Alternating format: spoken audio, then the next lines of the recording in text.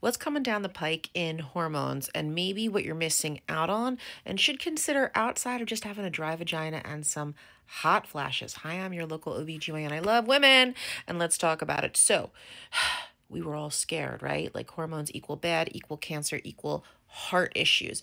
But if they're started in the right time frame, in the right way, and safe dosing with good uterine protection, you have the potential for more than just the obvious perimenopausal and menopausal symptom relief. And that list is like forever long.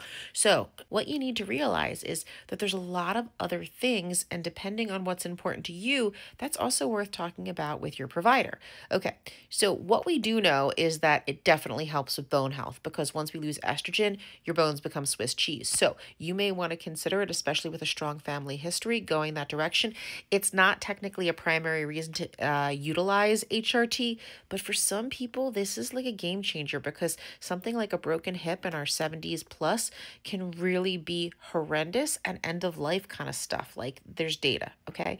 Number two, the cardiovascular stuff, it's actually the opposite. It's not as much of a concern. It's actually potentially a benefit. What we used to think was that you could get worse heart disease if you started HRT, but the study was crap. We know that.